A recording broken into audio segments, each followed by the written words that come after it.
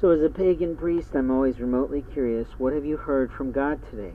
The words that I just heard was misrepresentation of Jesus, and openly that comes from the Lord.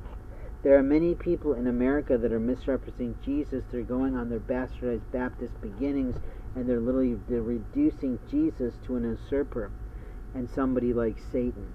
And they're doing that because the Christians' behavior is so out of line with the law of America that they forget what Jesus said. He said, let the law be of the law, but let the Christ people be of Christ. And the problem is that people who abate the law, meaning they don't practice the law, meaning that they insult the law, are the people who insult Christ again and again.